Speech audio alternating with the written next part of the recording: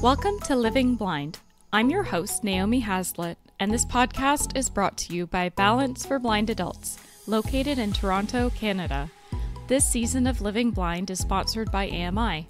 Here at Living Blind, we explore the perspectives and lived experiences of people with sight loss and delve into barriers, challenges, and real-life strategies for living life to the fullest. For today's episode, we're talking about accessibility of museums and art galleries. We know that access to these spaces is important for a number of reasons, and that has certainly changed with the global pandemic. We sat down with Rae and Melissa Smith, two people that are making the changes necessary for it to happen. Our first guest is a well-known advocate in the GTA for blind and low vision folks. He previously worked for Ontario Public Service, has been a board member of many human and disability rights organizations, and was honored with a medal from the Ontario Historical Society for his efforts to make museums, art galleries, and other historic properties more accessible. We are so happy to have Mr. Rae with us. Welcome to the show, John. Thank you. Maybe we can start from the beginning when you were talking about how important it is to have tactile experiences in museums. So I've heard that you can use gloves or there's other strategies for preserving the artifacts. Is that something you've come across in your experience? Definitely. Gloves are a way, and they protect the item from the oils that are on your hands. It does work. It's not my first choice. I would prefer to be able to touch the item without gloves, but if that's what it's going to take, I will happily wear gloves. I remember when I was at what is really my favorite museum experience at the Ny Carlsberg Glyptotek in Copenhagen, Denmark, a private museum that houses statuary from various ancient civilizations. It's a very big place. And most of it, when I was there many years ago, was out in the open. There was lots there to touch. And I was enjoying myself, touching everything to my heart's content when a staff person came up to me and very quietly said to me, "Would you mind putting on a pair of gloves to protect the items?" And I said, "Okay." And I did, and continued examining this wonderful statuary. So yes, gloves are a way of providing access and protecting the items as well. Mm-hmm. I think you already answered the next question I was going to ask, which is, in your opinion, what would be the best museums for tactile access to their exhibits? I have found that museums in England are often pretty good. The Glyptotek, as I've said, is definitely my favorite. Although the other places where I've done fairly well, often what we could call pioneer museums or old houses are quite accessible. The Black Creek Pioneer Village, just outside of Toronto, there's quite a bit there to touch. The museum in Edmonton has a lot to touch. The old fort outside of Winnipeg. These pioneer villages, they often have quite a lot to touch. Old implements or old vehicles, or a chance to visit old buildings that may have been residences of important people, or churches, or schoolrooms. Usually, you can go into a selection of buildings, and just being able to go in them and walk around in them, and sometimes these facilities will have individuals in period costumes who act like people who lived at the time that the structure is depicting life, and I always find them fun because they usually tell some funny stories and really bring to life the era that you're visiting. Makes sense to me. It's more of a living scenery, a place of living scenery, a place that's more active. I've definitely experienced that at Black Creek Pioneer Village, that they let you kind of play with things or touch things a little bit more than, say, the Royal Ontario Museum. Yeah, these pioneer villages tend to be quite interactive, and you get to experience life as it was back in the 19th century, I guess, 18th century, here in Canada and in other countries. On the other side of things, what's your experience been like with art galleries or art museums? Well, they're tougher because you can't really touch a piece of art. It's flat, and so that's where raised line drawings or models or good audio tours come in handy. I personally prefer historic facilities with statuary. That's what I prefer. I'm a history lover, but I have come to appreciate art galleries. In the beginning, I sort of assumed that there wouldn't be anything of great interest to me as a blind person in an art gallery. After all, what am I going to get out of a painting? Of course, some art galleries also have statuary, and a skilled docent or guide can do a good job of explaining what is contained in the painting.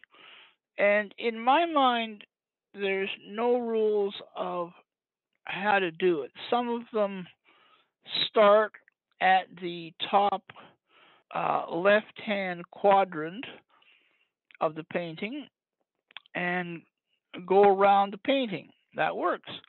Others will start with what they consider the most important aspect of the painting and describe what they feel is really happening in the painting. They jump right in. That also works. Because remember, the important thing is to convey to us who cannot see uh, what the painting actually is trying to convey. And chances are they've done some research and have some insights into what the artist is actually trying to convey. Of course, looking at a painting is a reasonably subjective exercise, and different people may have different ideas of what's going on or why the painter decided to paint that particular scene or what the painter is trying to convey. That's fine. That's why it's sometimes very useful to have a couple of docents doing the description. You may get a different perspective from more than one person. I think that's fine. If I get more than one perspective, I then piece it together and develop my own idea. I have found art galleries can work if you have a good guide, someone who is really good at describing. And one of the nice things I have found is that these tend to become a win-win situation. Guides who are preparing to describe a painting for us tend to look at it in more detail than they might otherwise because they need to come up with a perspective of what's going on, and they often say that they have gained a deeper understanding of what they are describing to us. I'm always happy when that happens. I'm always happy to participate in what turns out to be a win-win situation. I'm always glad when these guides or docents also gain from their efforts to describe a painting and make it come to life for me. It's a good point, is that that can benefit them and it can create a richer learning experience for everyone who comes to a museum or art gallery. I'm always happy when that happens, and a number of times the person who was working with me or with a group has said that to me. I'm always happy when when that occurs. I guess my last question would be, do you have any advice for anyone listening in right now and taking in what you're saying about museums and wanting to go or wanting to know what to expect or what they should be asking for? My advice is plan your trip. Try and get a sense of what's available. Let the facility know that you'd like to have a tour, because if you just show up unannounced, you may be very disappointed. But if you call in advance and explore what they can do for you as a blind person, chances are your visit will be much more useful and much richer. And of course, some of us also organize groups, and some places offer group tours on a periodic basis. So take a look at their website and see what they offer. Many places now have an accessibility section, and that will often provide information about any organized tours that are aimed particularly at the disabled community. And I also encourage people to offer their services to help advise your local facility. Sometimes they have advisory committees. Most of them will have a board. The more that we participate, the more these places will become aware of our needs and desires to take part. So it's like most other aspects of life. The more we are visible, the more we try to take part. And of course, the more that these places uh, incorporate diversity into their regular programs, the more that we see ourselves in a facility, the more that we will be interested in attending. And these days, all museums, art galleries, and historic properties are looking to expand their clientele. We are an untapped part of communities who often do not go to these places. We are a potential source of new patrons. Well, this can be a win-win situation again. By becoming more involved, uh, we can benefit hopefully through greater access and inclusion, and these facilities can benefit by having us as the real experts on what is needed to make access and inclusion a reality. And I think that's a win-win situation for all facilities and all members of any community. But for me as a blind person, there is simply no substitute to tactile access. That's what I'm really looking forward to.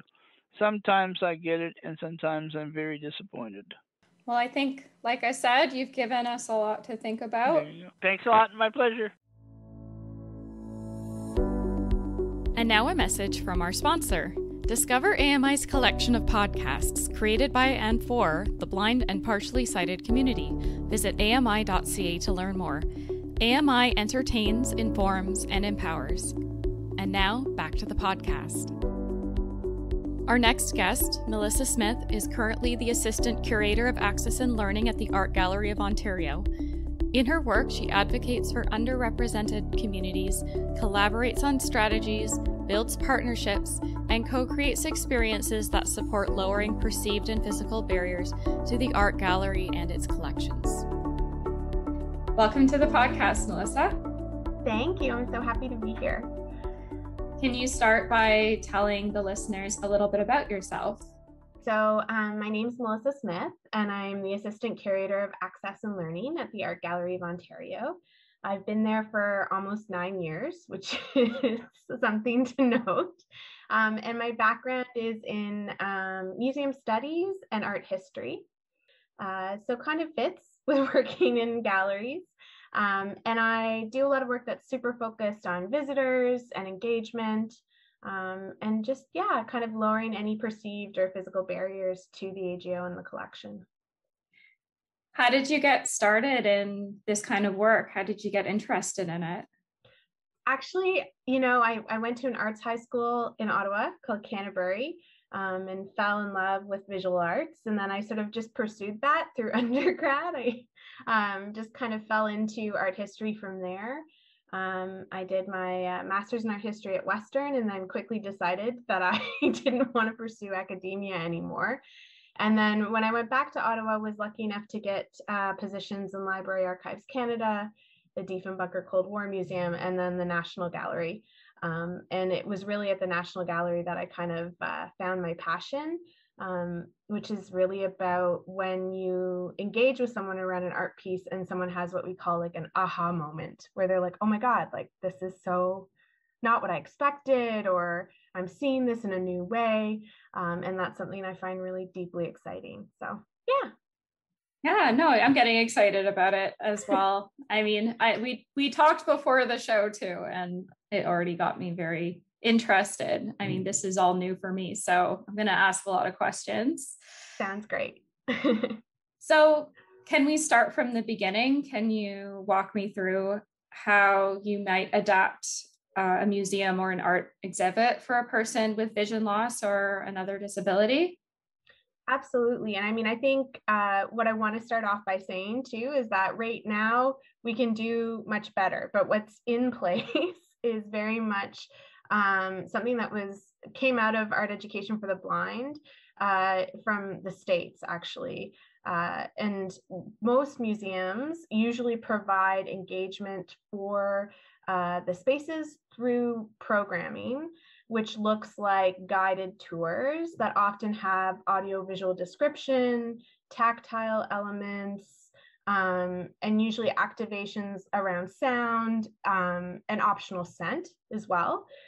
So they're usually seen as multi-sensory tours and often given by an art educator or someone who's affiliated with the museum. So that's also what we do. And we've been running a program like that since 2010.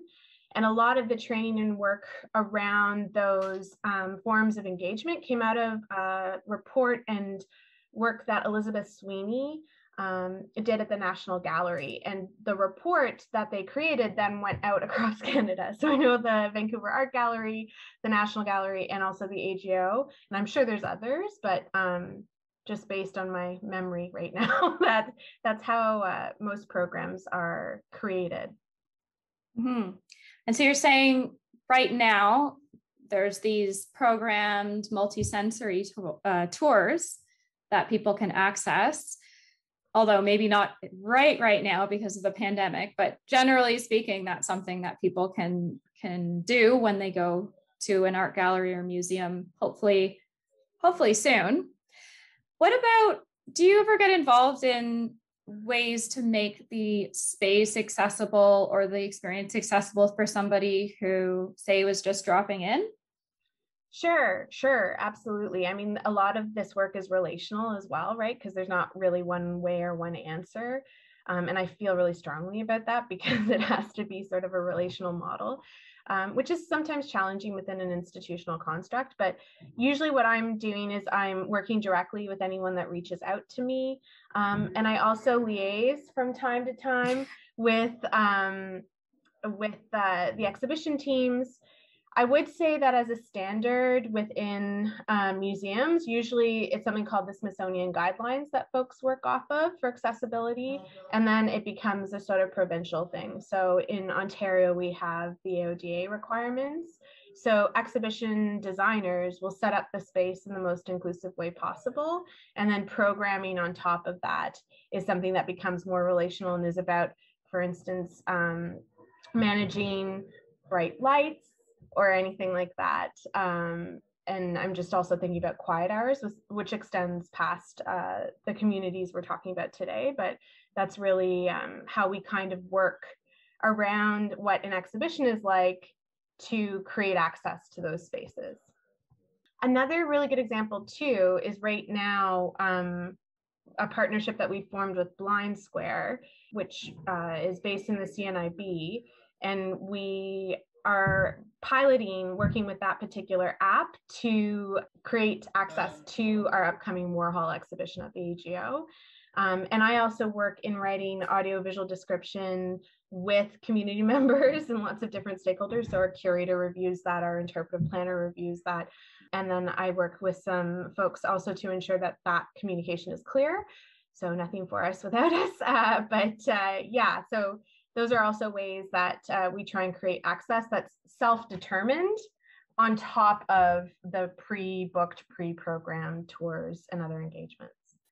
With the Blind Square, can that be combined with the audio-visual descriptions that you were talking about? Can you maybe tell me a little bit more about how the Blind Square piece works? Sure. So Blind Square is kind of a GPS activated app that responds to beacons that we've installed in the museum. It has wayfinding and orientation bits, and then you can also go a bit further and hear from our labels.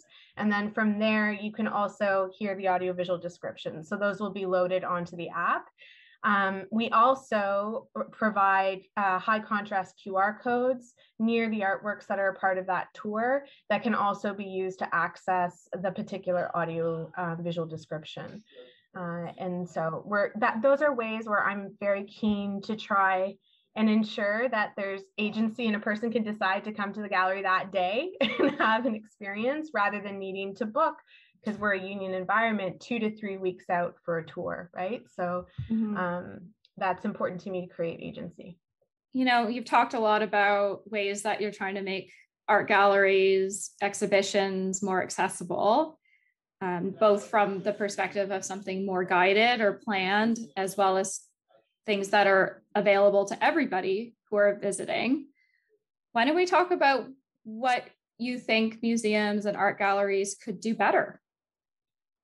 A lot. I think there's a lot we can do better.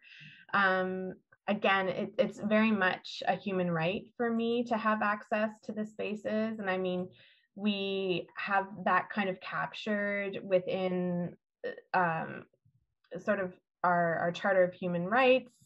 the Canadian Human Rights Act, the Canadian Charter of Rights and Freedoms, and then more recently, the Accessible Canada Act.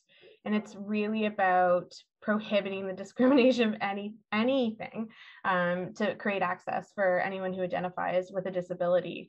And it's really important to me that we try and create space that's very accessible at any time, because it's also museums we've identified as being able to improve well-being, really tackling any kind of complex challenges around medical stuff as well. So there's also a whole movement in the UK for prescription to art that's around arts and culture.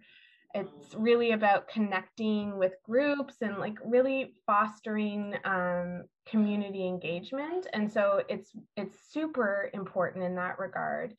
And I think that we need to move past just kind of checking boxes to make it accessible and really start to work towards that relational model, and moving past even universal design to get to a place where we're actually responding and ensuring that everyone feels welcome and able to access culture. Because we know, I mean, the World Health Organization, lots of different people have identified how being around creativity, either generated by yourself or someone else, actually improves your well-being through positive engagement, through lots of things. And so that's why I'm pretty passionate about ensuring that we get past just, meeting the bare minimum and envisioning ways to get everyone through those doors. I know we're talking a little more specifically around people with visual impairments, but what would be some things that you would like art galleries or museums to start doing that they're not now? And you can speak to either visual impairment or, I guess, any other disability that comes to mind, because our listeners come from many different walks of life. For sure. I mean, I have such a laundry list. Maybe I'll start with some of the things that I feel so like quiet hours, for instance, visual narratives for accessing different elements of the building, and updating those regularly so that they represent exhibitions and how to and manage expectations for the space. That can also be audio, right? Not just visual. I think I'm excited about our pilot with Blind Square because I think that it's manifesting that interest in creating like self-guided options, but I'm also really keen to see raised elements on the floor to help guide towards tactile moments. So increasing that in any space is really important. And I think we chatted too. I was lucky enough to be part of a delegation that went to France to see some really incredible installations at the MUSEM, the Museum of the Mediterranean in Marseille, for instance. They have an entire trail that you can follow, raised lines on the floor, bringing you and guiding you directly to tables that have audio descriptions. They have ASL interpretation. They have representations of key objects within that installation reproduced as 3D models in bronze, which is a naturally antiseptic material. So they become these kind of lookout points where you have access to lots of ways of engaging in one place. And that to me is really incredible, again, because that provides agency to visit in your own pace, in your own way, to choose different ways to access those objects. The one thing I would say about that, though, is that there was no community consultation. So you have all these really rich, beautiful installations, but I didn't see tons of folks using it because there wasn't engagement with community. Mm-hmm. And I think that that's also what museums need to be doing better as well around this work, is from the beginning, working with community stakeholders. And I won't even get into an accessibility strategy, but even working with community stakeholders to develop ways to engage with exhibitions and ensuring that that's something that meets folks' expectation to be able to come to the space and feel comfortable. Mm-hmm. So like you were saying before, nothing about us without us is really at the core of this sort of work. Yeah. And I mean, the thing too is like having worked in the field for as long as I have, and specifically in working for community engagement and advocacy, there's things I can recommend based on having worked with community members and knowing, but that is also me as an able-bodied person in a role advocating when we need to have more employment and representation of folks who identify with disabilities in the workforce as well. So I want to share that because I think it's really important that museums do more of that work. It's also a labor crisis that we should just address as a nation, but that's also key because I think that's the only way for us to remain relevant as institutions, because we do come from a very strong colonial background, and we need to engage better with lots of different communities to be able to remain relevant. And we have the ability through art and cultural objects to have conversations about the past, the present, and really help re-envision a future, right? And so I think it's also our responsibility, not only for keeping objects in perpetuity, but also for ensuring that we can have those conversations and create kind of contact zones where we can make change. And that's really what I feel most passionately about as far as access as well. Well said.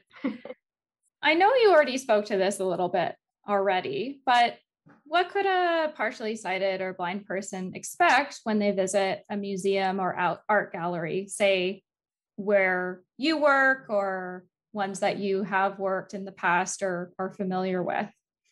So really at the point of sale, often when folks come, there's usually different strategies for ticket payment. Often if you have someone that's accompanying you, for instance, as a guide, that person should be able to get in free. And then there's usually also different ticketing strategies, because I can't speak to all spaces, to provide access in that way. Usually museums provide large print versions of special exhibitions and labels. I know there's also museums that provide app engagements that text readers can engage with, or you have audio elements as well. I know the AGO, we're in the midst of developing that, and so that's also why we're excited to pilot Blind Square, because it helps navigate that space. So then you would probably move, if you're coming to see the permanent collection, it depends on what kind of strategies have been put into that. And a permanent collection is the stuff that the gallery owns that's often on view for a longer period of time. They usually rotate at our site every 3 years or so, and they're key pieces in the collection. And then if you're visiting for a special exhibition, that's usually an exhibition that's been co-created with other institutions.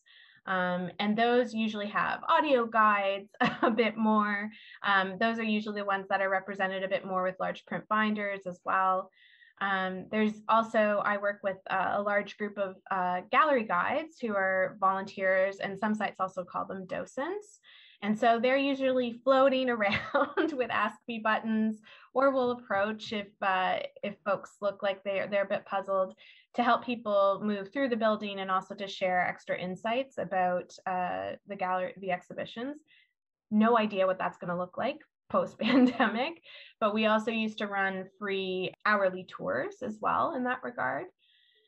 You might also go to some sites where they have volunteers who also are offering up objects. So I know my colleagues at the ROM do a really great job of running a program where some volunteers will be on the floor in certain exhibitions and have a specimen that you're able to engage with and touch, which is really neat. And that's also interesting when we think about ethnographic museums versus art galleries, because usually ethnographic museums have trays of stuff, and art galleries have that one Picasso, so, and it's flat. So it's also, it depends on what kind of site you're visiting as well. But I would say that for the most part, it's usually through those programming, the multisensory tours, that you get the best experience. And through pilots, as I keep repeating it, but I guess I'm just really excited about it, is Blind Square too, because again, I'm really keen to create self-agency. Is that a good snapshot a bit? Then there's the gift shop, because you can go to the gift shop and touch all sorts of stuff in there. Yeah, I think the tactile piece I'm still curious about. And it sounds like that will really vary depending on the museum or the gallery that you're going to. I can imagine with a place like the Royal Ontario Museum, they might have some replicas of more three-dimensional objects or artifacts. With paintings, it would probably depend on how much texture the artist would put into it, or kind of the nature of the art project, if that could translate in some way to a tactile experience, right? It's a challenge with that kind of flat 2D work. How do you translate that, aside from Rae's line drawings that we've kind of learned over time aren't super effective, and you also have to kind of learn to read them? How do we translate an artwork in the most multisensorial way if it's something that's already been produced? So I actually work with students from a range of backgrounds. So they can be industrial designers, they can be artists, and they're pursuing a graduate degree in that inclusive design field. So they're also like a design element to what they're working on.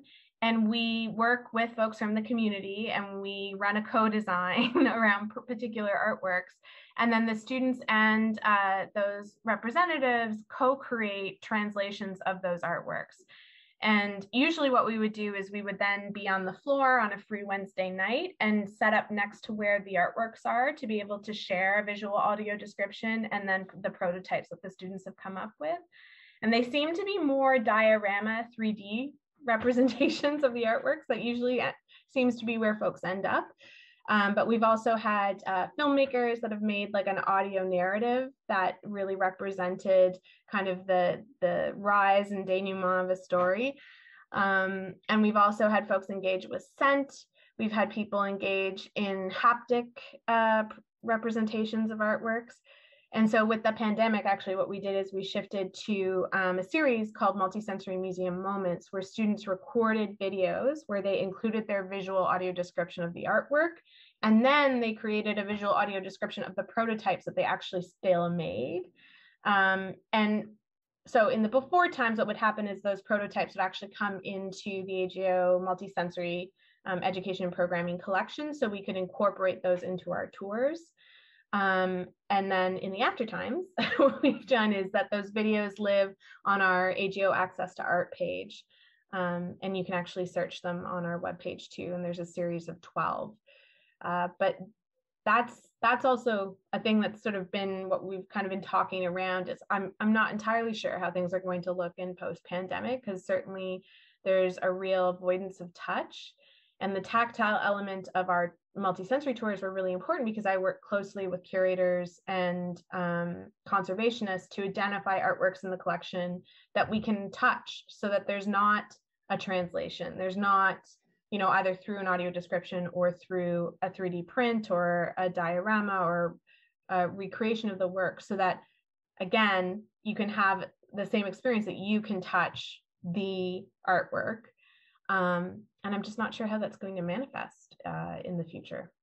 Well, we'll just have to have another interview, I guess, in a year from now, and you'll let me know what creative solutions have come up along the way. But I think that using tactile sensation is a really important part of the multisensory experience. And so I hope in the future, although we may not know what that looks like right now, we will find ways to incorporate that again into the experience of going to an art gallery museum. Oh, I trust me, I will be advocating for that quite intensely. And I think also, like, when we're doing those tactile moments, we encourage people to wear nitrile gloves, because our hands do have oils on them that can, over time on objects, start like create a decomposition thing. So we have to just be careful about keeping objects, again, because that's museums. We want to keep them for as long as we can, which is something we can question or not, but all that to say. So we have used nitrile gloves. So I'm going to kind of advocate for that element being what will let us get back in the saddle and start again. And I think also we're talking as an institution already about hybrid models. So one thing that I don't want to underestimate or undermine is the impact of having shifted to a digital platform, because I've noticed on our multisensory moment videos, for instance, that we're connecting with on average around 3,000 people. So where on a multisensory tour, we could engage with maybe 5 to 8 people, where I feel like there's an impact that I don't want to lose from that programming. while also acknowledging the digital divide too. But that's why I think what museums can be doing better is creating multiple ways to access in a variety of platforms. All right. Well, last but not least, what do you think is the most important part of your work? I mean, for me, the most important part is the representation of our humanity, I think, through art and culture objects. And I think it's really important that we have time with things from the past and, contemporary art as well, because it gives us pause. I think there's a mindfulness in that when you're engaging with an object or a visual object or visual description that helps us think about, like, there's not a lot of other creatures on this planet that make art or take time to create the objects that are around us. There's something super telling about that. And I find artists are often folks who are really thoughtful and engaged in what's happening in their cultural moment. And at a time where we find ourselves trying to re-envision the way that we've structured the world, I think it's incredibly important to be around that art and be around culture, to see what we've done before, again, as I've said, to think about it in the present and to help re-envision a better future. And as kind of contact zones, contact objects, you can have conversations around art that it just blow my mind. And I mean, there's moments too, just to share, I also work with the Alzheimer's Society, and there's more than I can count on my hands moments where we've seen somebody who has maybe perhaps been nonverbal for a very long period of time and opening up around an art piece. Or, even during a visual description, the conversations that happen on the tours afterwards to better comprehend what that art object looks like, quickly move into interpretation and conversations about things around us. So to me, it's about making those connections around people and being inspired by what we could actually really do as the human race. That is so exciting to hear.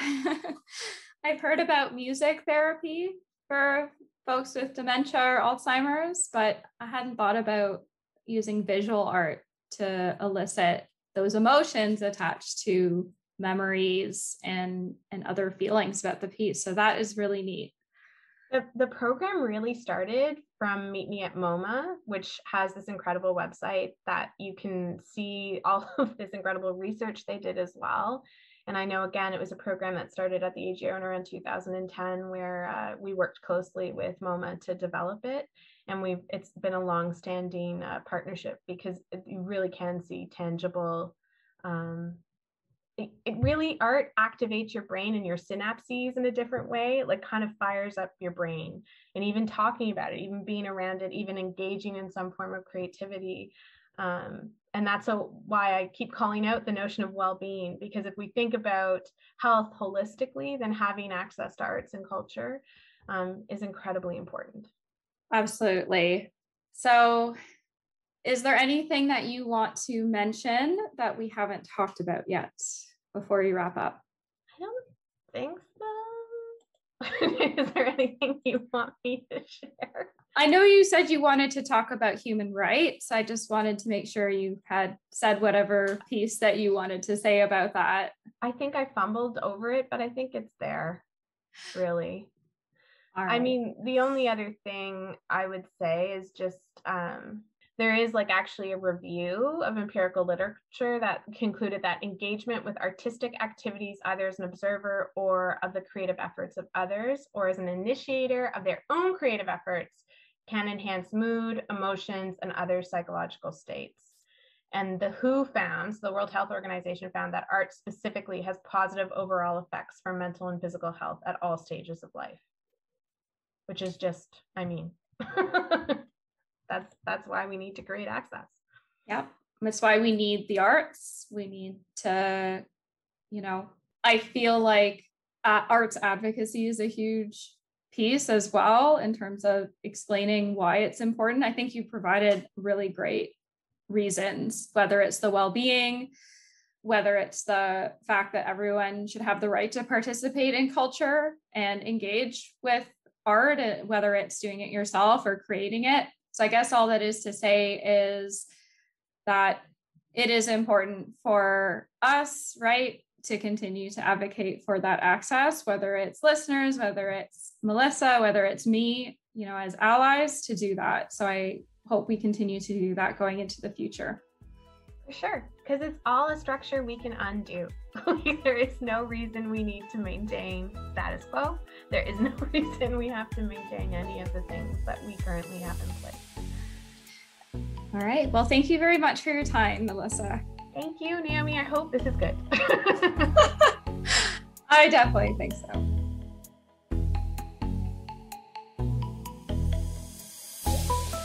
That's it for this episode. Thanks for tuning in. We hope that you enjoyed it as much as we enjoy doing the show. Join us next time for another episode of Living Blind.